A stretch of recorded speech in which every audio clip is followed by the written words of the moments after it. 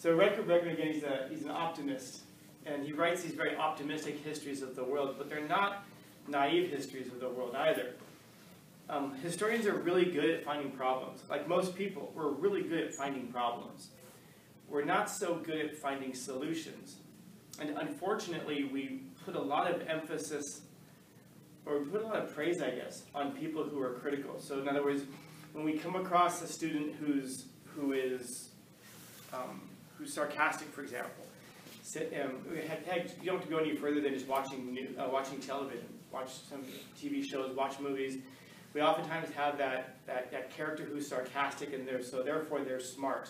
There's nothing smart about sarcasm. It's easy to find problems with the world around us. It's easy to find a problem with the desk that you're sitting in. It's a very difficult thing to build a desk for someone to sit in, though, to design something like that. And so historians who write these things about history, talking about how horrible things were and how terrible things are, and there are all of these problems and all that, well, that's really easy to do. To see the really positive outcomes of things, though, that's very challenging.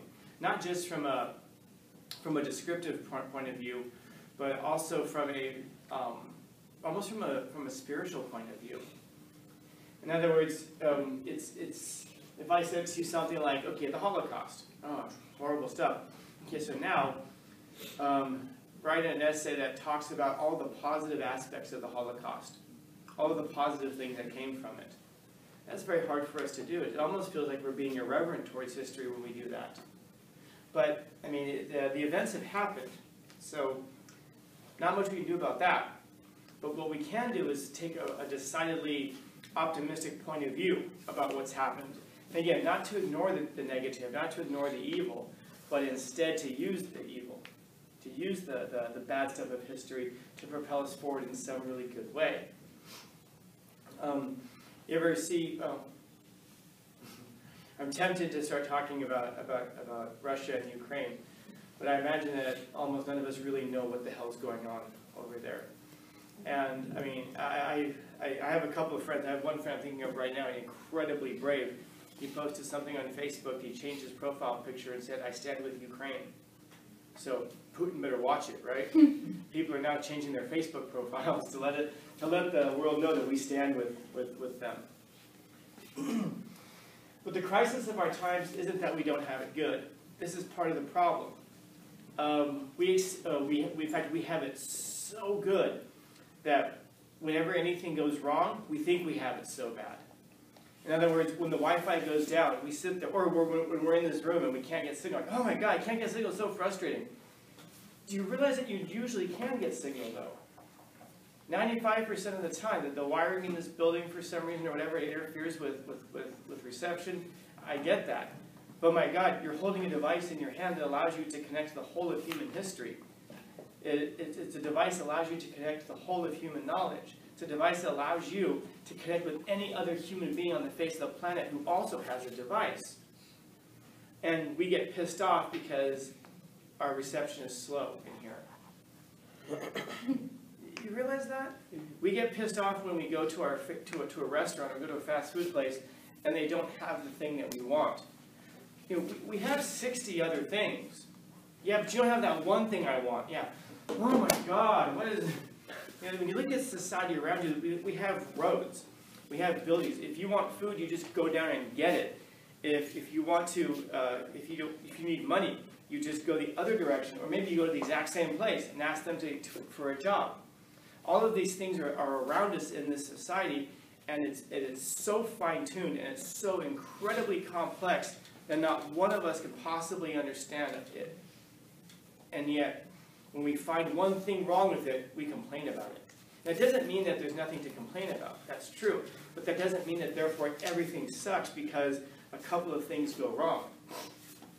The example I use is, depending on how far away you guys live from campus, how many, on your way to school every day, how many cars do you suppose you interact with? 20. 20? There's only 20 cars on the road? You must live across the street. You mean like parked? Or no, like just like when you're driving down the street. Shit, probably like 80. 80? You still must live pretty close. probably interact with 100, 200 cars, 300 cars maybe. We don't even really realize it because we're just kind of used to the scenery of that. And you can even if you include parked cars in there as well.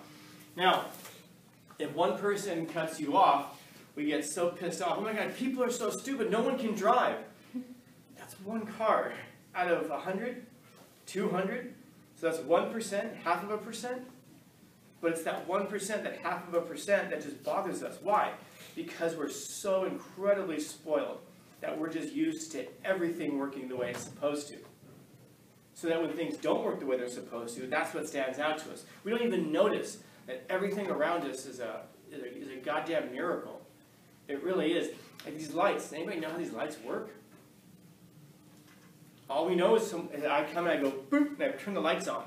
And then when the lights don't turn on, we're like, come on! Oh, what is it? There's electricity up here, man.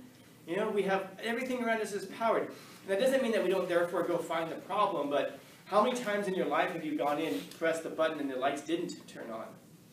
That's incredibly rare. Look at all the times in your life that you've done it, and every time you've turned the faucet, the water does come out. You know, the fact that we have shelter, the fact that we have all of these things, and it doesn't mean that therefore when we lose our shelter, the lights don't work or the water's not running, that doesn't therefore provide an inconvenience, but that's really what it is. It's an inconvenience. It isn't an existential collapse of life around us, but we oftentimes treat it like this, to the point where we have to wait a few extra seconds to get an answer from Google for something that would have taken us hours of research a generation before, 2 generations before. To go down to the library, find a book, make sure it's authoritative, be able to cross-reference it with something else. I mean, and now we're pissed off because it takes us a few extra seconds because the reception in this room sucks. The problem is not that we don't have it good, but we do have it extremely good, even with the problems that we do have. In fact, as I was talking about in another classroom, think about this. What are we arguing and fighting about today? We're pissed off and we're fighting and we're calling each other names because we're trying to figure out which bathroom people use. These are our massive problems. You know, right now Ukraine's being invaded, yeah, Russia. They've got some problems, but man, what pronoun are you going to call them when we talk to them? That's our big fight. You know, and then I'm not saying that that's not important. I'm also not saying that it is important. What I am saying is that compared to imagine in Ukraine if they could say, can we have those problems? Can you deal with Russia and we can have your problems? You know? It's an incredible thing if we look at even just the system that we have right now. Whatever your politics, I guess, the last several years can teach us a lot. If you think that Trump was the worst thing that could possibly happen to the world, and you lost sleep at night about it, an amazing thing happened. 4 years came and went, and the system still stands. If you think that Biden is the worst thing that could possibly happen to the world, we're now, what, a year and a half, almost 2 years in, and the system still stands. In other words, these things are so resilient that they can withstand almost anything. It's an incredible thing. So the problem is not that we don't have it good, he says. The crisis is that we can't come up with anything better. Because then if I ask you, okay, so what should we do for the signal in here, the Wi-Fi signal in this room? Well, we should, I don't know, make it better. How? Well, we should get rid of all the wiring, therefore, then that's interfering with the signal.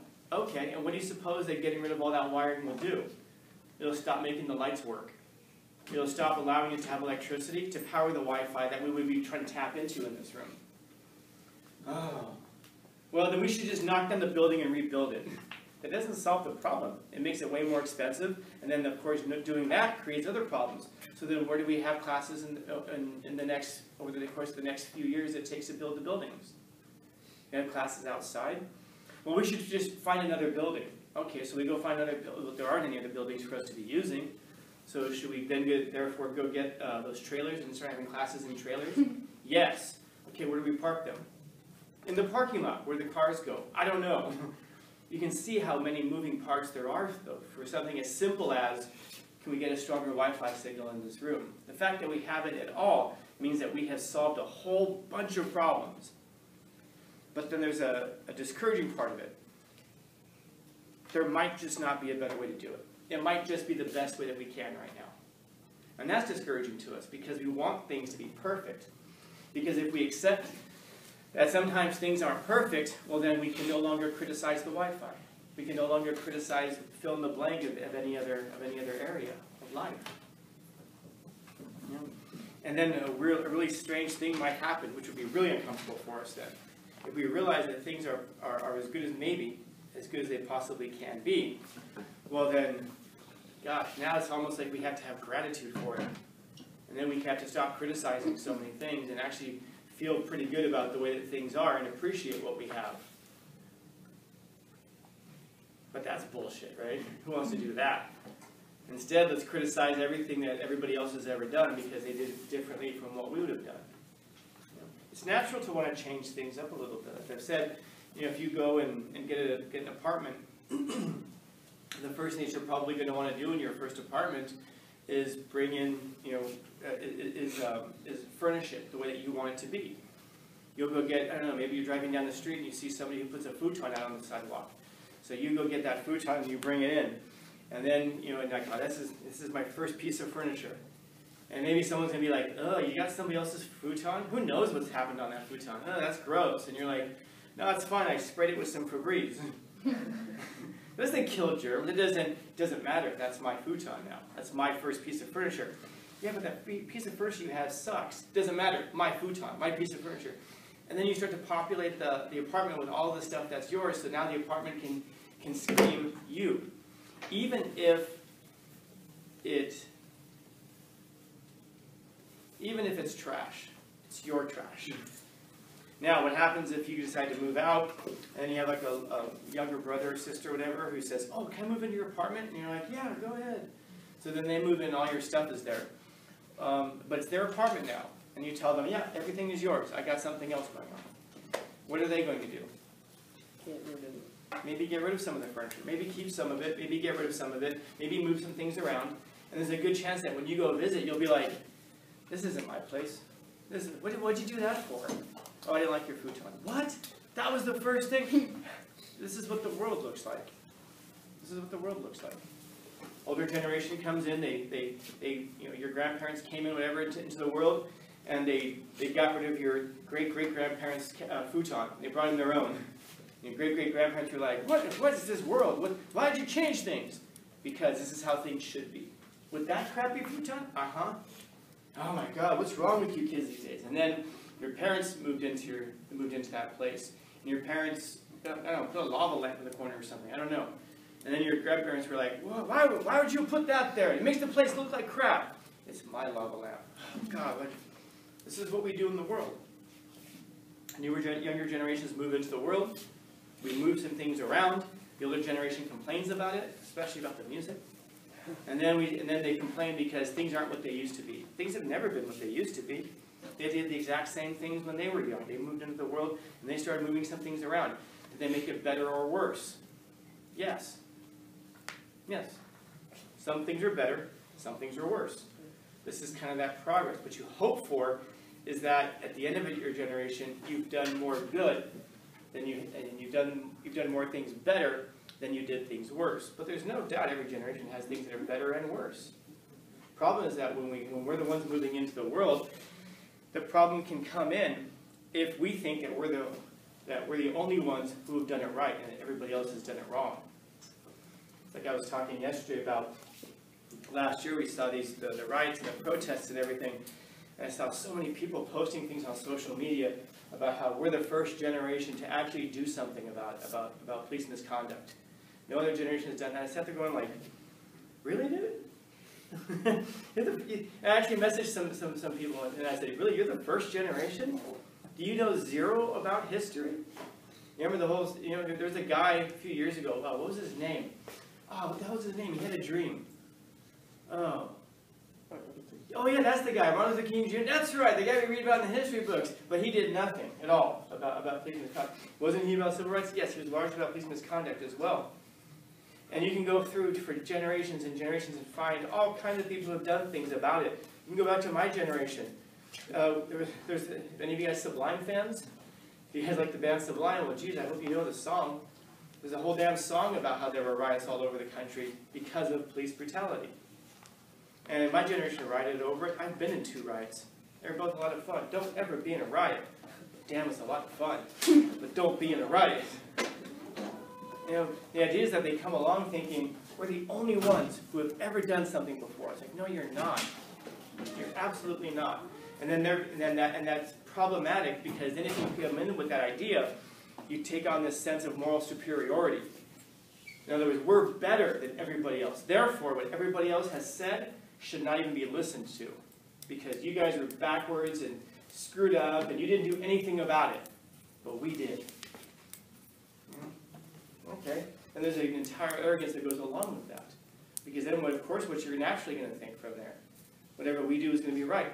Whatever everybody else does is not just wrong, but is evil, and is backwards. And you just need to get out of the way. Then you lose wisdom. Because one thing that older people can tell you is how to live in the world. You know, whether you like them or not, your grandparents have lived for a very long time. And they know what it takes to live in the world. And just because Facebook got invented doesn't mean all of a sudden they would die in a modern world. You know, in fact, if anything, the lack of it might keep them alive. Yeah. For like 20 minutes ago, you raised your hand. I was like thinking about how, like, the biggest mistake also is we memory hold things.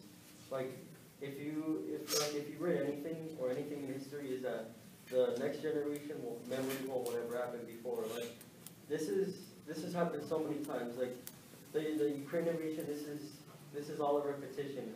Oh, there was a pandemic in 2004, and there was also fear of war in 2004, and then here we are again. Mm-hmm. And what nobody realizes... Say that one more time for the people in the back. The thing that we don't realize is that we memory hold everything, and we don't learn from it. We just kind of just... Once this... okay, think about in 2004, there was a pandemic, the SARS, and there was a fear of war with, you know, Iraq and Afghanistan. That did happen, but it wasn't to the lengths of World War. And so here we are again, like we were in 2004, scared, fearful of what's going to happen. And funny enough, that's when we were all born. So it's kind of like we're just going through what our parents gone through. And what happened? They didn't fucking die. They didn't all get slaughtered, all people dying on the ground. No, it's just a repetition. It's how things happen in history. And what a lot of people don't get is that with so much information now, everything that's going on right now, we haven't progressed critically with our thinking, because literally 3 days ago, people were complaining about the convoy, people were worrying about the pandemic. Now, what are we worrying about? War. It just happens like that. Did you guys see that, by the way? No, sorry, it's over here by the door. No, wait. Oh, by my desk. You feel like you just watched the news? That's what watching the news is like, isn't it? Look at that. Be terrified of that. Oh, no, it's over by the door now. What the hell is that? No, don't worry about that now. It's over there. Stay scared. Stay tuned in.